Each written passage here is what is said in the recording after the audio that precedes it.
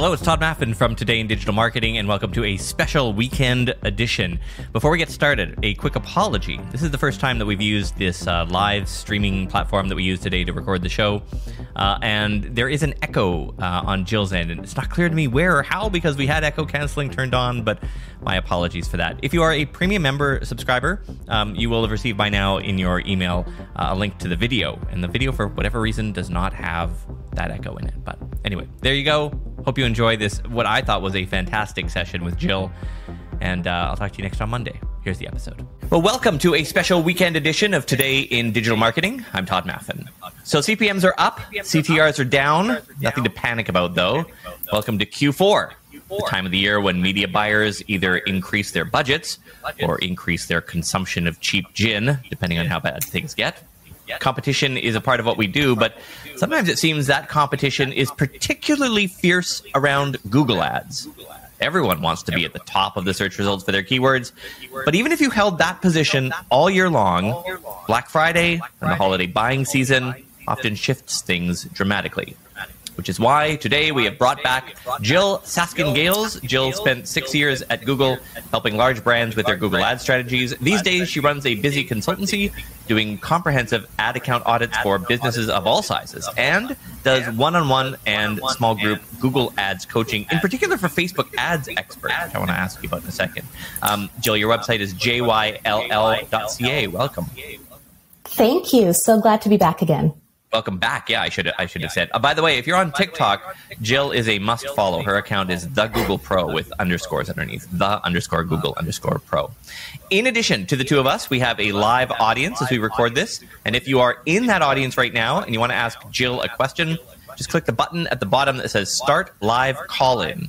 And if you're a member of our premium newsletter, check your email because we just emailed you a kit of Google's ads, resources, and training videos.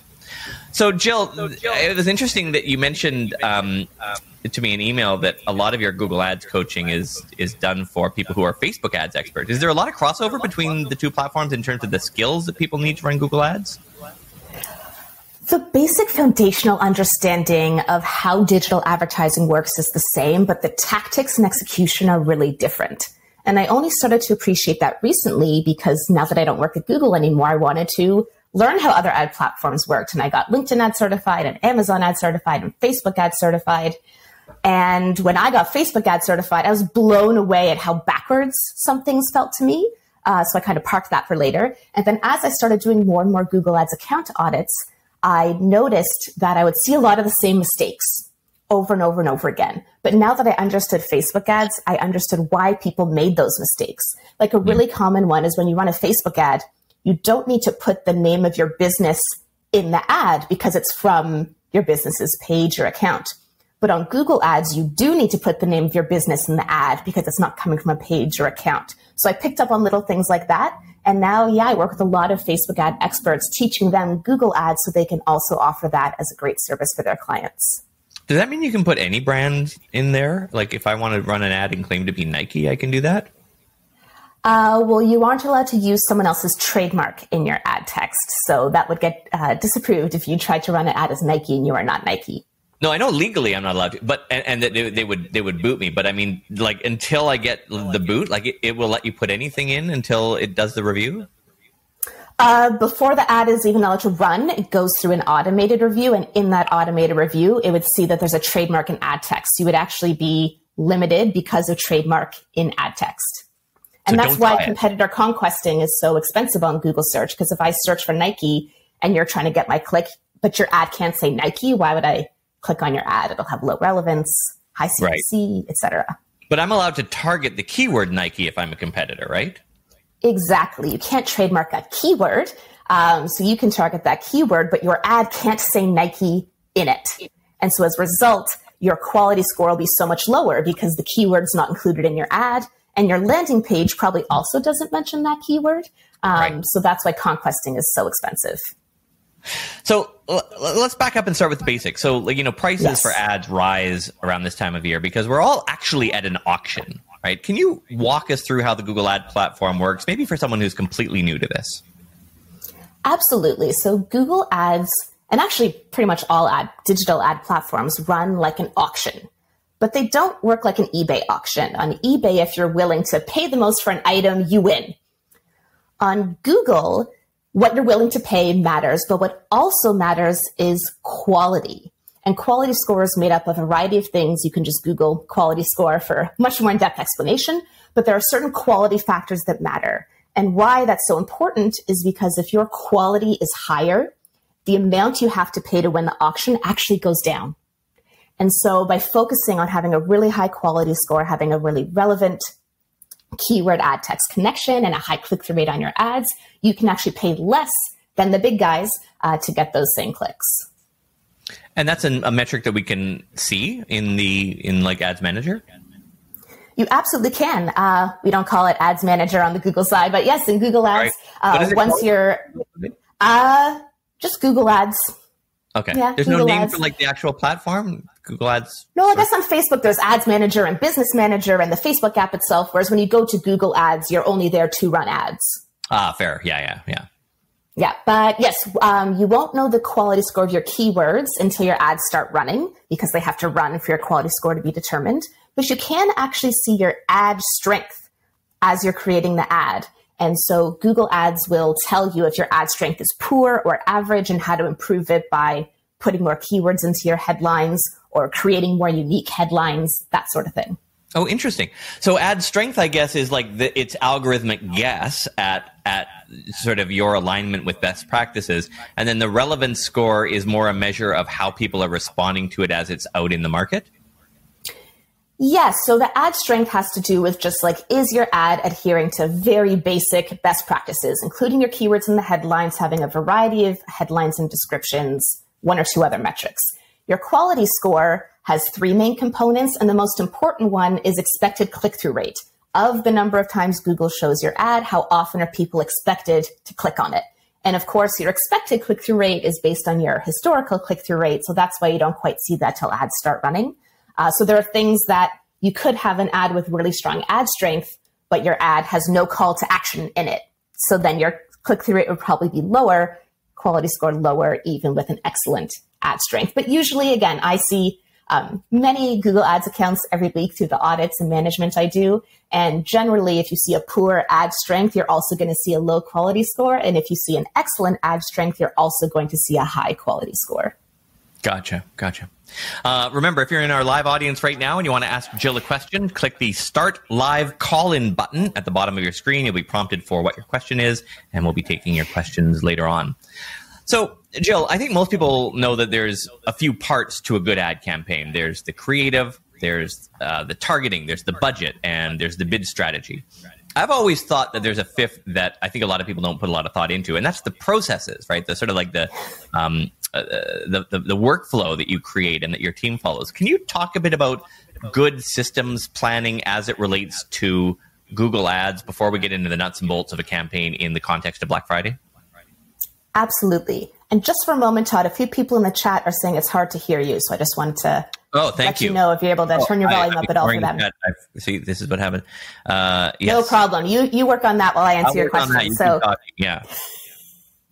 Yes, there are absolutely systems and processes that should be in place. And specifically for the holiday season, it's really important to plan in advance. You know, when it's Black Friday and you're firing on all cylinders, the last thing you want is to have to make a strategic decision in that moment. So one of the things that we would try to do when I worked at Google with larger customers, but any size customer can do this, is scenario plan in advance. For example, what if it's noon on Black Friday and we've already spent our whole budget, but ROAS is through the roof? Are we going to spend more budget in that scenario? You can make that decision in advance. And conversely, what if we are halfway through Black Friday and we're really underpacing? Would we adjust our bid strategies or our targets in order to spend more and potentially make more revenue? So whether you are running your Google Ads in-house or working with an agency, I encourage you to just sit down before all the craziness and plan through what are the scenarios that could happen and what would we want to do in those scenarios so that in the moment you don't lose an hour to it back and forth in emails and Slack, so you can just go execute and not miss any opportunity. And then one more piece of advice I would definitely give is that every year at Google, we would have one or two clients whose websites would go down during Black Friday or Cyber Monday or over the weekend. Right. And that's like 5-6 figures in revenue lost a minute, an hour, depending on the size of the client. You really, really, really don't want that to happen. So for every business where Black Friday, Cyber Monday, the whole month of November really is a key part of your sales for the year, make sure there's someone from your tech team or web team who is on call from Thanksgiving Thursday all the way through to the end of Cyber Monday, including over the weekend. There should always be someone that everyone in marketing knows they can call if there's a technical issue, so that if a technical issue arises, you can solve it as quickly as possible and not miss out on too much revenue.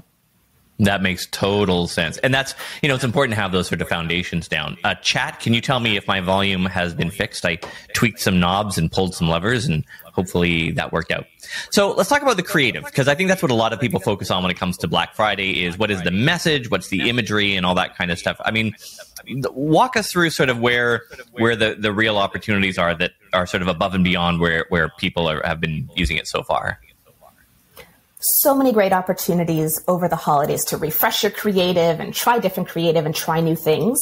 I guess a few things I'll mention. First is that within Google Ads, you create ads, but you also can create something called extensions, which are like little extra pieces of information that aren't guaranteed to run with your ad, but can run with your ad.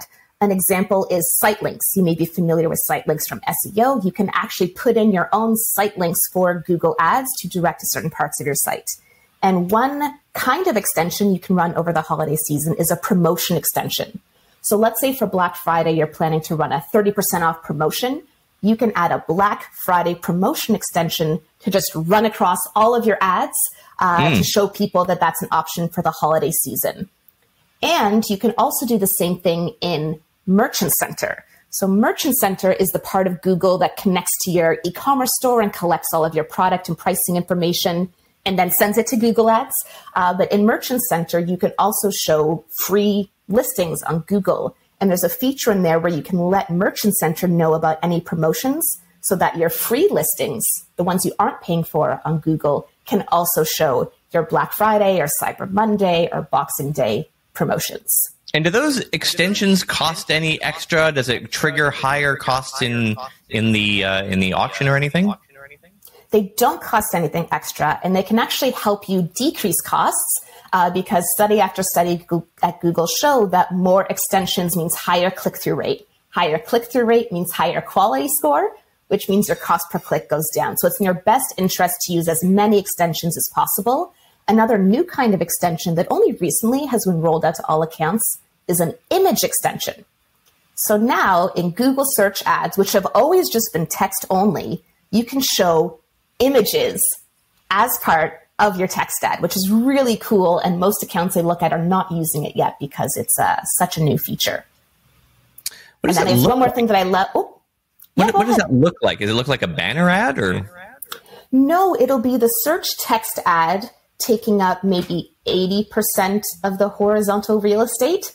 And then kind of the last 20%, I've always seen it on the right-hand side of the ad. I don't know if it's always that way, will just be the small image. It shows pretty small, but it's a great place to show a product photo, or I've even seen kind of B2B companies use what's probably stock imagery there, but just a great way to stand out in search results because the rest of that page, the rest of the page below that will be all text. I have seen a ton of messaging already around sort of supply chain issues. And if some people even in the creative, like using the phrase supply chain, which I don't think consumers understood, but I think that's just part of the news now. Is that, should we be using that kind of language, do you think, to sort of ask people to buy early? I definitely think it's important to incentivize people to buy early. Just telling consumers like, hey, there are supply chain issues, buy early. Like, why should I care? That's your problem, retailer. But you can definitely start your sales earlier, have messaging earlier, give people a reason why they should buy earlier. I think people are sometimes hesitant to buy earlier because they're worried, well, what if it's 30% off now? Is it going to be 50% off next week? So something I've seen retailers do is assuring people, even if it's only the second week of November, like, this is our best deal. Buy now while it's still in stock, having those going out of stock notifications when it says, only 2 items left, or this is in 10 people's carts already. All of those things can be really helpful to encourage people to buy early because it's valuable for them, not because you as a retailer know that you're experiencing issues. When you do these ad account audits for folks, do you look at the creative and make recommendations based on the messaging and imagery and all those sorts of things? I don't go into kind of copywriting recommendations because that would fall outside the scope of my expertise, but I will look at their ad strength. And if it's poor or average, I'll give them recommendations of what they could do to improve their ad strength. And then same if I'm reviewing display or discovery or YouTube campaigns, I will take a look at the creative and let them know whether or not it adheres to best practices and what some of those best practices are that they're missing out on. Gotcha. So that's process, that's creative. Let's talk targeting. A lot of people... Actually, can I have one more creative thing that's super cool that not all people know about? Some people are familiar with a feature in Google Ads called dynamic keyword insertion, where you can set up something in your ad so that the thing the person typed shows up in the ad text. And that's cool and all. But another cool thing you can do that functions similarly is a countdown insertion. So let's say you have a sale that ends on a given day and time. You do the little squiggly bracket as if you were going to do dynamic keyword insertion, but instead you choose countdown. And so the ad itself will say like sale ends in 5 hours, 22 minutes, and that adds an amazing sense of urgency. That is super. And that's just an extension? It's not even an extension. It's in the ad itself. Okay. The way that search ads work now on Google is you create a responsive ad. So within one ad unit, you can create up to 15 different headlines and 4 different descriptions. So rather than having to create all new ads for the holidays, which we used to have to do, I mean, you still can do that. Or you could just sub out 2 or 3 of your existing headlines for new things, like one of these countdowns or a message about free shipping, which, by the way, free shipping is the top purchase driver. Shoppers care more about free shipping than they do about a coupon or a discount. So you can insert special messaging as a few of your headline or description options while keeping your same ads, or if you prefer, have completely separate holiday ads. Someone in the chat is asking if there's a limit to how often you can change it, like if you had 3 different sales a week or something like that. That's fine. Yeah, you can change it. No limit. And with the countdown ad, once you kind of create it in the ad, it's there. But if you're creating some special different holiday ads, you can create the ads in advance, have them on pause, and then just activate them at the time that you want them. Gotcha. Cool. By the way, if you are watching us right now on YouTube or Twitch or Facebook or Twitter or LinkedIn, welcome as well. However, we are not monitoring the comments there. So if you want to ask a question, you've got to be on the actual live stream, which is at todayindigital.com/live. Folks in the chat, make sure you're pressing the start live call-in button at the bottom of your screen. You will not go live immediately. It just puts you in the queue when we take questions, which will be very shortly. All right, so targeting. I think a lot of people spend the year building a qualified audience, traffic campaigns, brand awareness campaigns, and so on. Should we keep those campaigns on during Black Friday holiday buying season or pivot to something more conversion focused? I'm not going to give blanket advice to turn them off, but those campaigns will get much more expensive. It's the most expensive time of year, as you've mentioned. So what I generally recommend for most businesses that don't have outsized Google Ads budgets is to either pause some of those campaigns or use your remarketing lists more strategically. Something that you can do that not many smaller businesses know about is you can actually layer your remarketing audiences over your search campaigns. So what that means is, let's say that normally you would advertise on the keyword for, coffee mug. It could be really expensive to keep advertising to those people who may not have heard of your brand. So you can say, I'm going to keep advertising on the keyword coffee mug, but only if the person who is searching is on my existing customer list, or only if they visited my website before. And that way it's going to lessen your reach, but likely increase your conversion rate because you're not trying to introduce yourself to someone for the first time in the middle of the busiest season of the year. You're just capturing that value that you already created in those relationships earlier in the year. Yeah, that layering is super, super powerful. And I'm surprised, frankly, the platforms don't encourage it more or point it out more. Like one of the sort of peculiar buckets that Facebook has is a I mean, we could call it a layer, I guess, an audience targeting that they've set up called engaged shoppers. And at first I just thought it was people who bought a lot of things, but it's not. It's actually a very specific metric. It's people who have clicked the shop now call to act, or any shop now call to action button on a Facebook brand page in the last 7 days. That's how Facebook determines that they're engaged shoppers. So you do, if you then layer the, interests and demographics of people that you think are interested with people who have clicked that button before, then, theoretically, as you say, the quality of the audience would be higher. Would the cost to reach that audience on Google Ads be higher as well then? Let me think about that for a moment. Not necessarily. Like in general, those CPCs will go up. But again, if you're only targeting people who are already familiar with your business, your click-through rate will likely be higher. And your conversion rate will also likely be higher. Like most businesses don't actually care what your cost per click is. That's just a marketing metric.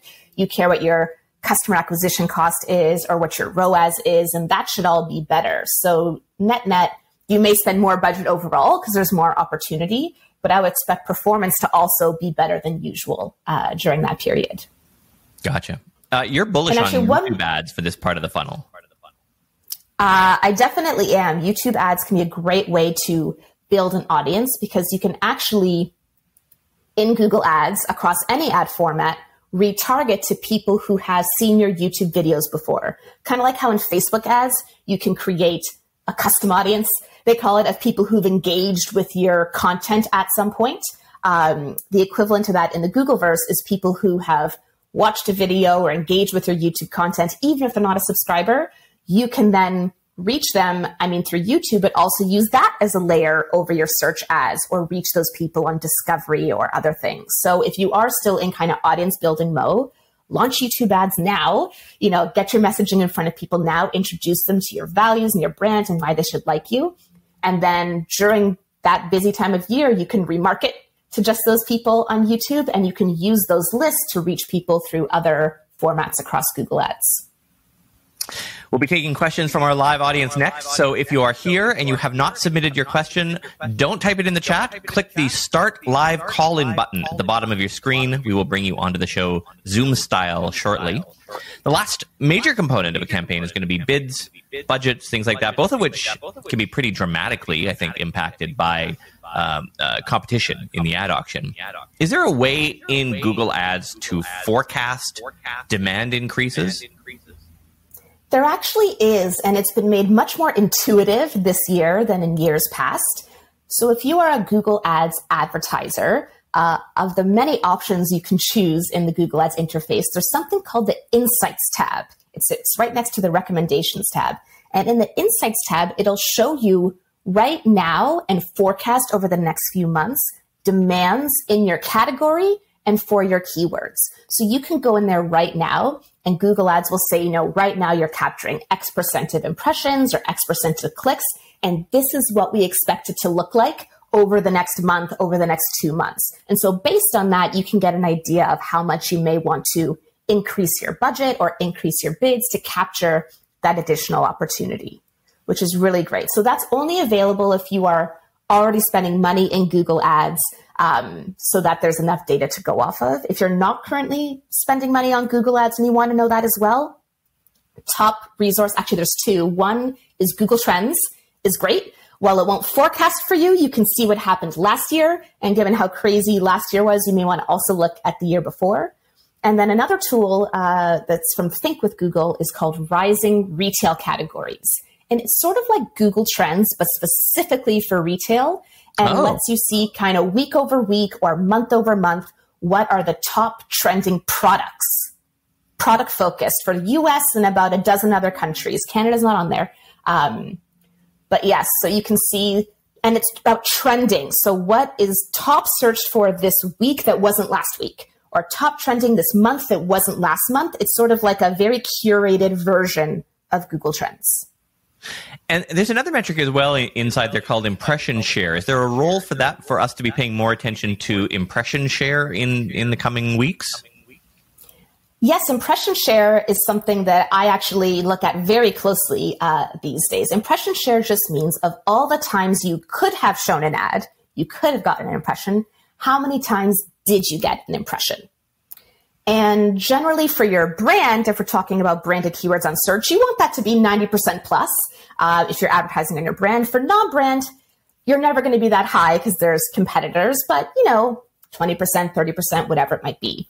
Now, given that your impression share will likely not be 100%, Google Ads will also tell you why you missed out on impression share. And you can miss out for two reasons. You can miss out due to budget. You just ran out of budget and couldn't afford all those impressions. Or you can miss out due to rank, due to ad rank. And as we talked about earlier, your ad rank is a function of your bid, how much you're willing to pay, and also your quality. So I keep a very close eye on impression share. You can't see today's impression share, but you could see yesterday's or any day before that. And if you're keeping your bids and budget static right now, you will notice your impression share going down because more and more people are trying to get into the auction. So it's something to watch closely. And if you notice that you're missing out a lot due to budget or a lot due to rank, you might want to actually just turn off some campaigns and focus the budget you do have on the highest performing campaigns. I'm speaking with Jill Saskin-Gales. Jill runs a very busy Google Ads consultancy. Her website, jill.ca, that's J-Y-L-L. I know we have more on the list that you and I sort of chatted about ahead of time, but I want to get some questions in here. Again, yes. If you're in the audience, you want to ask Jill a question about your own campaign or anything you've heard here, click the Start Live Call-In button at the bottom of your screen. I see Melissa has, and Jamal has a question about scaling YouTube ad campaigns. Jamal, welcome to the show. Hi, Jill. Hi, Todd. Yeah, so with YouTube, we managed to get like 5 campaigns. I'd say like 3 out of 5 are on target with CPA. So, but we often have some issues with scaling. So I've been like, is it better, for example, is it better to kind of scale a campaign that's on CPA, go $600 to $1,000 like once on Monday and leave it? Or is it better to kind of like trickle it like plus 200 on Monday and then again on Wednesday and then again? So is it like once and kind of let it re-optimize? Because I noticed after you kind of up budget, it kind of, fluctuates for a few days. Yes, thank you for your question. And my advice to you, by the way, will apply whether it's YouTube ads or any kind of ad. So if you're on target CPA bidding, that means you know exactly what you're willing to pay for a conversion and you just want the ad to be able to achieve that for you. So in that scenario, increasing your budget does make sense. I usually recommend making changes in 25% increments. So if you have a $600 budget, going to a $1,000 budget in the same day, theoretically, it should be able to do that because you're on target CPA bidding. But in practice, like you, I would feel a little bit nervous about that. So I would suggest making a change one day, maybe giving it a breather day, and then making a budget change again the next day. If we were talking about bid changes, I would not recommend changing bids that frequently. Bids need more time to learn. But given that you're on target CPA bidding, I would make that budget increase change over a few days. That's what I personally would do. Got you. Yeah, we're on max conversion. Do you recommend target CPA for YouTube? We haven't tried it yet. Yeah. So on max conversions, my advice would be different. The maximize conversions bid strategy means this is my budget. It's not going up Google, so don't bother telling me to increase it. Get me as many conversions as I can within that. And because of that, when you increase the budget on a max conversions campaign, that effectively changes all your bids because suddenly Google or YouTube ads is able to increase your bids in order to fill out that increase in budget. And that is a really big change. So if you're on max conversions, changing your budget effectively is like changing your bids. And so I would try not to do that more than once a week as like general guidance, not hard, fast rule of thumb, because that will cause very big fluctuations. So if you are on flexible budgets, Jamal, and like you can actually spend a lot more, then I would suggest trying to get onto something like target CPA bidding, or I don't think you can do target ROAS for YouTube, but for other campaign types, target ROAS, so that you can capture the full profitable opportunity. But if you are on a fixed budget and like that is your budget, then staying on max conversions or for other campaign types, max conversion value would be the way to go. Thank you. Appreciate the insight. My pleasure. Thank you. Thanks for joining us. Does Google Ads have like a way also to change? I know Facebook has a way to maximize conversions, but also maximize conversion value. So, instead of focusing on getting 100 sales at all costs, it doesn't matter what the sales are, even if they're $1, it'll focus on try to get the higher value sales. Is there an equivalent on Google? Yes, there is. So really, Google has been removing bid strategies to try to make things more simple. Yeah. So with a few exceptions here and there are kind of three main kinds of bid strategies in Google Ads: maximize clicks, maximize conversions, and maximize conversion value. And then for each of those, if you do have a specific target, you now set that target within the bid strategy. It's not considered its own bid strategy. So if you have a target ROAS, a target return on ad spend, that's now considered part of the maximize conversion value bid strategy, where you have the option to set your target ROAS. Gotcha. If you are on a live stream and you want to ask a question, click the Start Live Call-In button at the bottom of your screen. Don't worry, you will not pop in live. I still have to add you in, as I am doing right now, to Melissa, who is joining us and has a question for you as well. Welcome, Melissa. Oh, and Melissa just dropped off. Did I screw that up? I blame you, Todd. Maybe I screwed that up. Melissa is asking something in chat, but I'm not. Melissa, click the button again. This is the first time that we've used this this setup.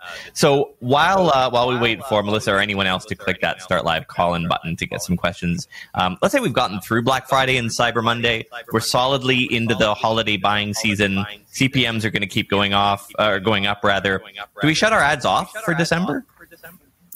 Absolutely not, because you've just said something that turns out to be incorrect, Todd. CPCs tend to actually go down. Because so many advertisers focus so hard on Black Friday and Cyber Monday, and they exceed their sales goals, and then they sit back and sit out for December. Oh, interesting. Okay. So can we identify windows? Is it like the day after and then up to 2 weeks before Christmas? Like, where's the window where CPCs are lower? It would vary too much by industry and whatever, so I can't give you a blanket. This is it. But generally, keep the lights on in December. A stat that Google was recently sharing with agency partners is that 45% of holiday spending is completed by the end of Cyber Week. But flip that on its head, and it means 55% of holiday spending is still left to happen after Cyber Week. So absolutely, you still have sales to make. People still have presents to buy for themselves and others. Keep the lights on in December. And actually, the week leading up to Christmas, starting last year and expected again this year, we see huge spike in demand for gift cards. All those last minute shoppers who haven't bought a gift yet and you've missed the shipping window, gift card searches spike. So even if you don't normally offer gift cards, if there's any way to sell gift cards, that's a great thing to do. And then there are other industries that see different trends, and you could spot this in Google Trends. The two that I find really interesting are, one, if you are advertising an app downloads spike on Christmas Day because so many people get a new phone for Christmas. Oh, right. And so they're turning on their new phone and playing around, app downloads spike. And so many advertisers are not thinking about that. So apps, Christmas, and Boxing Day are great. And then if you are we should say for our American friends what Boxing Day is. That's December 26th. Happens in Canada. The day after. The day after Christmas. Canada, UK, and Australia, I think, have it. So yeah, Boxing Day is a big deal in those countries. Americans don't know what it is, but not as much anymore, Todd. Interestingly, when I first started Google 6 years ago, Boxing Day was bigger than Black Friday in Canada in terms of search interest. But now, pretty much any country in the world, Black Friday is just the biggest day. Whereas 5 years ago, Europeans didn't know what Black Friday was. What was interesting to watch about Boxing Day that I thought was very much what's happened with Black Friday as well, where Black Friday was a day, and then it became Black Friday week. And now, I've seen Black Friday promotions already, and it's not even we're a month and a half out from Black Friday. And Boxing Day did the same thing. When I was a kid 412 years ago, it was Boxing Day, and then it became Boxing Week, and I actually saw Boxing Months. It's just kind of crazy. And what I love is Canadians, we celebrate Thanksgiving in October.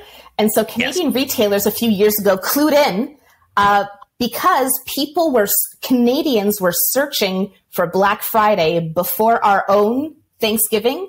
People were getting confused. But it became such a big search trend that retailers in Canada started advertising Black Friday deals in October because our Thanksgiving is in October. And the best part about that is you get eggnog twice a year. You get it for a little bit in October, and then again afterwards. Melissa has a question, which I think we may have covered partly, but Melissa has a question about targeting competitors. Yes, thank you guys for taking my question, Jill and Todd. I really appreciate it. So I have a client who has competitors in the local area, and we kind of thought we would make a strategy where we're like the best plumber in the area, and we would target our competitors. But what was happening was people were calling our plumber and thinking that they were getting in touch Yes. with the other plumbers. So I'm wondering, how would you approach that? I have heard that quite a bit before, the downside to competitor targeting. So I guess, first of all, just to make sure those listening know what we're talking about, competitor targeting or conquester targeting just means that you are putting your competitors' names or brand names as keywords in your campaigns to try to run ads when people are searching for competitors. But the limitation that you might not be facing here, Melissa, is that you can't put someone else's trademark in your ad text. So for example, if I'm Adidas and I want to conquest on Nike, I can have Nike as a keyword, but I'm not allowed to put Nike in my ad itself because, well, that would be confusing to consumers and that's their trademark. With plumbers, you may not be facing the same thing because it's like people's names or more generic terms that aren't trademarkable. So kind of two ways you could go with this. One, if people are calling your clients, your plumbers looking for other plumbers, you could try to work with your client to have either like a script or a turnaround or how to be like, hey, like, here's what you might want us instead. If that's not feasible because you're getting a lot of like complaints and customer service requests, that's like not things that you can turn into clients, then if you don't want to turn off the conquesting, I would just make sure you have a lot of headlines that mention the name of your plumber and make it really clear that that's the business who they're calling, and that you don't have anything that suggests that you're an ad for a different plumber. So not even getting creative with like using something that's not a trademark, but spelled a little differently and could mislead people. So that's what I'd suggest. Either turn off the conquesting if it's too much. If you do want to keep it on, work together to figure out what someone can say when answering the phone to try to turn it into a sale, and or try to make it really extra super duper clear in the ad text who your client is and that it's not these other plumbers. Awesome. That's really helpful. And I did have one more question about simple keyword ad groups. So when we start a new campaign and we throw those in there, how would you describe that and how that works? I'm not generally a fan of single keyword ad groups. My kind of general guidance, not hard, fast rule of thumb, is that ad groups should have 5 to 10 keywords, just to keep management simple. If you have one keyword in every single ad group, that means you have to create a whole new ad for every single keyword. And while it does give us more control, I don't actually believe it gives much benefit, and it makes management so much more complicated. So I'd recommend grouping some of your ad groups together. You want to make sure that any keyword that's in an ad group displays similar intent. It doesn't have to be exactly the same intent, but similar intent, because any keyword in a given ad group will direct to the same landing page. So as long as that landing page could serve a few different searches, and it probably can, then they can be in that same ad group together. Cool. Got it. Well, thank you guys so much for taking my question. Not at all. Thanks, Thank Melissa. you. Thank you. Thanks. Only 5 to 10, eh? In each one.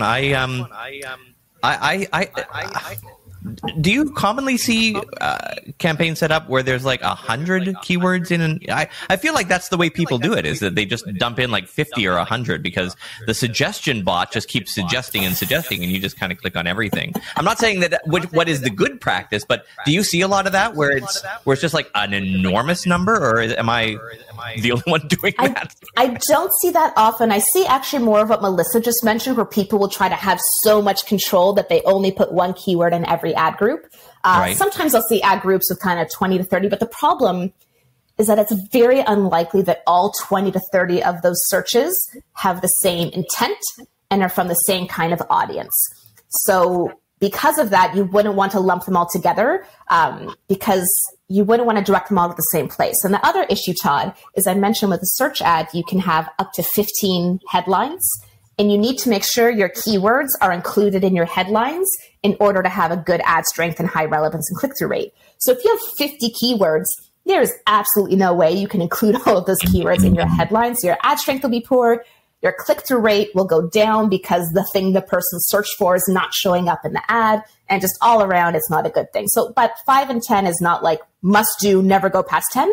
That's just like my general blanket guidance. Of course, every business may need a bit more, a bit less, depending on their industry. Sometimes when people get started out with it, Google will prompt them to do something called a smart campaign. That must be really, really good to use, right? I mean, why else would they call it smart? Is smart? Smart is stupid. Repeat after me. Smart is stupid. No. When you create a new Google Ads account, you can't just create an account. You have to set up a smart campaign and then enter your billing information to create an account. Oh, really? Oh, so they force you into the down one. Oh, wow. They force you into it. And then if you want to run an actual search campaign or YouTube campaign or anything, you need to go and switch to expert mode. And then it prompts you, are you sure you want to do this? And does that thing where it grays out expert mode and keeps bright, like, no, I want to stay. Wow. I understand why Google does this. A smart campaign basically shows your ads, not just on Google search and other Google properties. And rather than picking specific keywords, you give it keyword themes and it kind of figures it all out for you. It's smart. Successfully? Does it figure it out successfully? I've never seen one of these perform well, but here's why. It's because if you were running one of these things on a giant budget, then like, sure, it would figure out what's working. But generally, the only people who use smart campaigns are people who are brand new to Google Ads, running really small budgets, and don't really know how it works. And so as a result, no, they do not drive good results. And so many people walk away just saying, oh, Google Ads doesn't work for me. I can't tell you the number of times I do a lot of startup mentorship and mentoring small business owners. And they'll say, Google Ads doesn't work for me. And I say, open up your account. And lo and behold, it's a smart campaign. It's, like, it's not working for you. I'm not saying Google Ads will work for every business, by the way. It won't work for every business. But just say no to smart campaigns. Just say no to smart campaigns. Which, by the way, should not be. The word smart is used a lot of places in Google Ads. Smart bidding, good. Smart shopping versus standard shopping. I prefer standard shopping, but like, smart shopping can be okay. What's smart the display. Yeah. What is that? What is the difference there between smart bidding and smart shopping in those? So smart versus standard shopping, important distinction. Standard shopping is our typical shopping campaign, which means you have set up Google Merchant Center. So you are telling Google your product availability and prices and photos and all that stuff. And then a shopping campaign is how you show that in search results. So if you search for something and you see all those like pictures and star ratings and pricing at the top, those are shopping campaigns. And those are free, aren't they, in some way? Well, there is a free version called free product listings, but shopping campaigns are like paid ads you run at the top, and you don't get to pick your keywords. Oh. Your keywords are automatically generated from your product description. So when you set a shopping campaign live, I say that it's like playing whack-a-mole with negative keywords. You just have to wait and see what search terms triggered your ads, and then add a whole bunch of negatives. And after a week or two, it does its thing. So that's a standard shopping campaign. Now, a smart shopping campaign is that plus dynamic remarketing run out of the same campaign with no control for the advertiser. And dynamic remarketing is an ad where, you like add something to your shopping cart, and then you go read the news and you see that banner ad on the side of the thing you added to your shopping cart. That's dynamic remarketing. It's dynamic because it will show that user the products they viewed rather than just like a standard remarketing ad. So smart shopping says retailers love shopping campaigns. Retailers love dynamic remarketing. Let's put it together, take away all their control, and just do it for them. It's smart shopping. And this can work. But again, like once you know how the platform works, you're better off getting more control and managing your standard shopping and your dynamic remarketing separately, in my opinion. Gotcha. So this is your last chance, folks, in the live stream. If you're not on the Riverside site, you should be there, and it's todayindigital.com/live. That's where we're taking your questions. I don't see anyone lined up for questions, so if you're shy, you can certainly ask in the chat, even though I said I wasn't allowing it, but I'll allow it this time because clearly I don't fully understand how this works. Jill, while we wait to see if anyone else has any questions, other than hiring you, of course, to coach people through either individual or small teams, where is a good place for someone to kind of learn the basics? Does Google have sites for this stuff? Yes, Google does. The best place, in my opinion, to learn about Google Ads is directly from Google. And Google actually has a lot of different learning sites, but the one I'd recommend is called Google Skillshop. That's the place that you can go to get Google Ads certified. Unlike Facebook, Google lets you get certified for free. No proctored exam or anything. There are 6 Google Ads certifications. And what's so great about Skillshop is that the Google Ads trainings there are actually the exact same Google Ads trainings that we get as Googlers. When you work at Google, every year you have to refresh your product knowledge depending on your role and this and that and the other. And we have this whole fancy internal system, and you have to get like recertified and all these things. And then when I left Google, I thought, none of my internal Google stuff is recognized. Let me go get Google Ads certified. And I opened it and thought, I know these example questions. I've seen this before. It's exactly the same. And so the added benefit is the Google Skillshop trainings are up to date. They have, for example, some training in there about GA4, which is brand new, and like no other part of Google has training about GA4 yet. They have a training there about discovery campaigns, which most people don't talk about. So there are, great YouTubers and all kinds of places you can go to learn about Google Ads, but the problem is they get outdated so quickly. So I recommend Google Skillshop because I have personally seen that it is very frequently updated with the latest capabilities. And you don't have to get certified. You can just go there to learn. And that's the best place I'd recommend people start learning. And then from there, you just have to start doing it. That's going to teach you all the theory of how it works. But of course, putting it into practice is a whole different ballgame. When you and I were working on the package that the premium newsletter subscribers are getting with this, you had a great point, which is because I'd listed the ones that Steph on our team had found, and you're like, anything that refers to the phrase AdWords, kill it, because it's 4 years old, because Google has changed the brand name for that a while ago. It is true, yeah.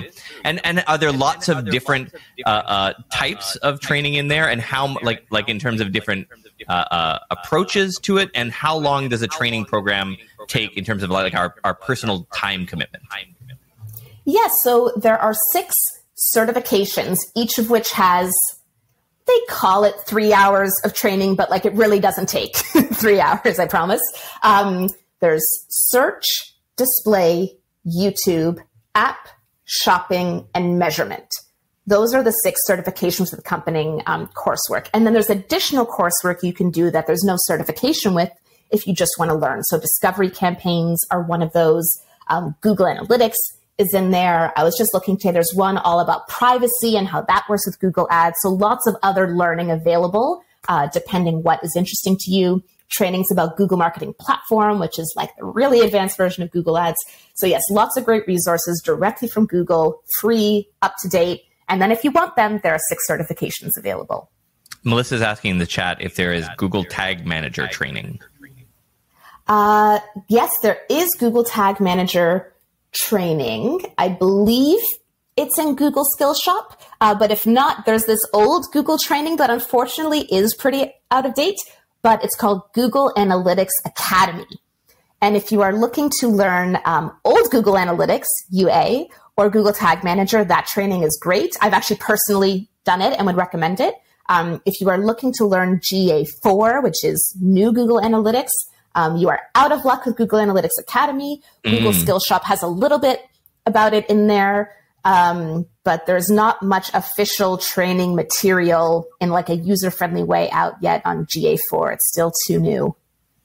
I'm going to give a little secret to those of you who stuck it out to the end of this.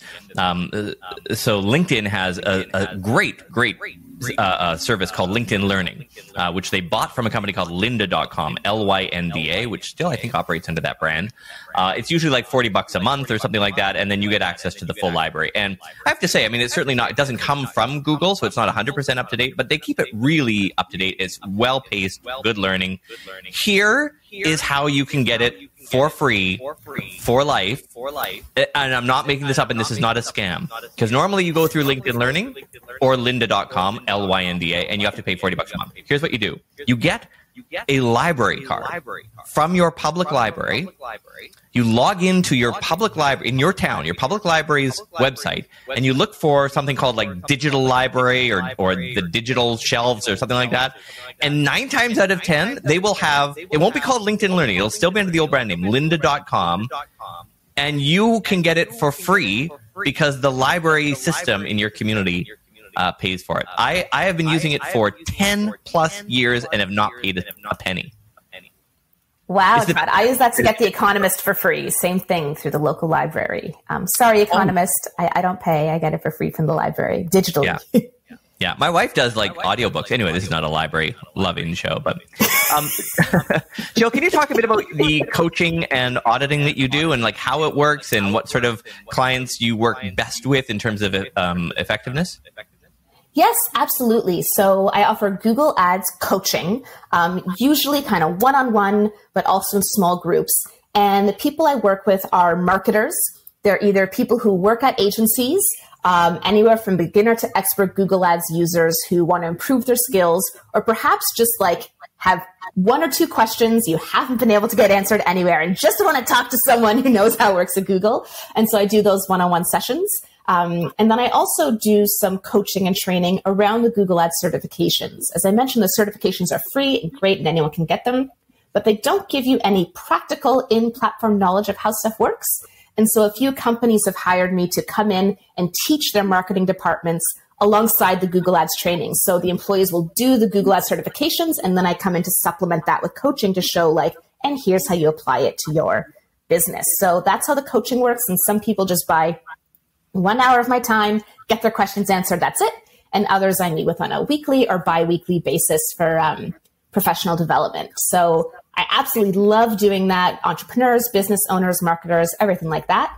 And then my audits, it's actually, when I worked at Google, I worked on the international growth team, and I developed something called an international account audit that became really popular amongst my clients.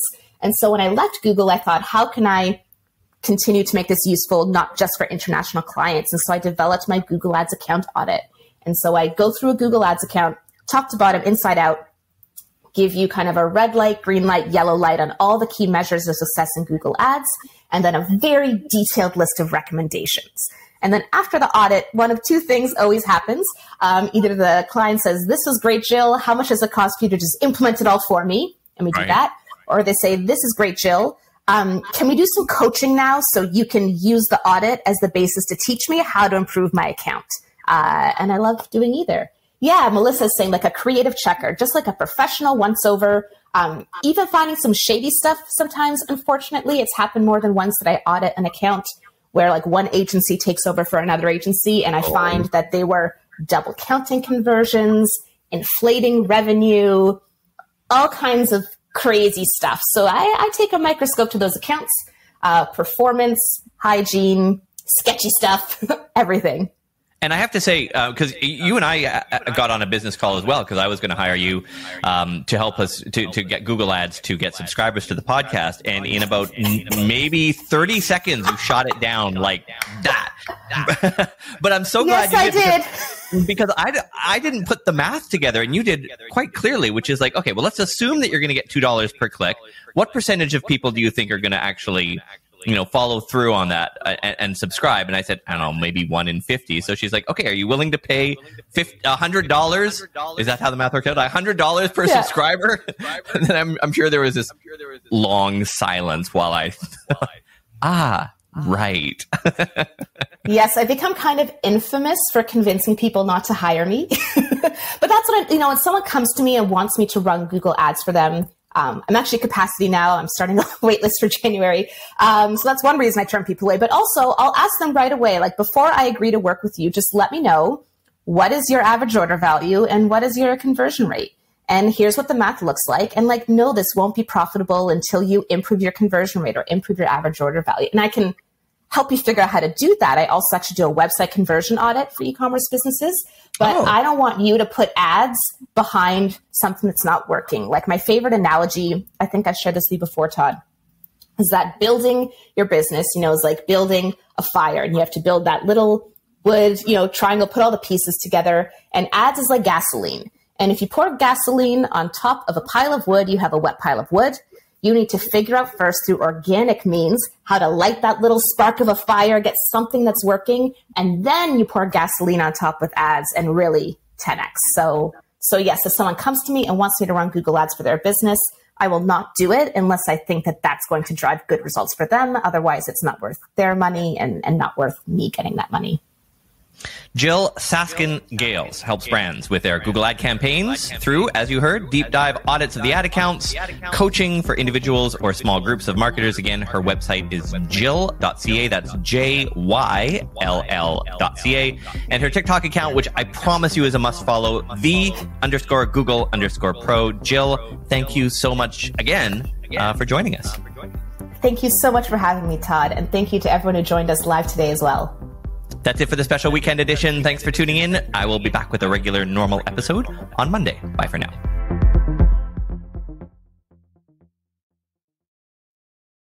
Right now, you can buy 5, save $5 instantly on over 1,000 items in the store. Like Pepsi or 7-Up 12-packs for $3.99 when you buy 5, plus deposit where applicable. And Breyer's ice cream for just $2.99 when you buy 5. Plus, save $10 on your next in-store purchase when you buy $30 or more of skincare products. Whether it's a sweet treat or a luxurious product for some me time, it's all at your neighborhood Meijer. Exclusions apply. See all the deals in the Meijer app.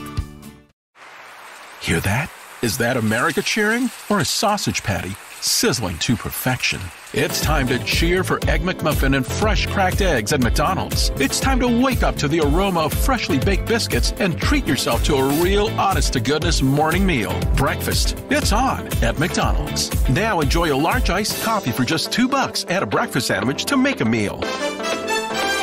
Prices and participation may vary. Cannot be combined with any other offer or combo meal.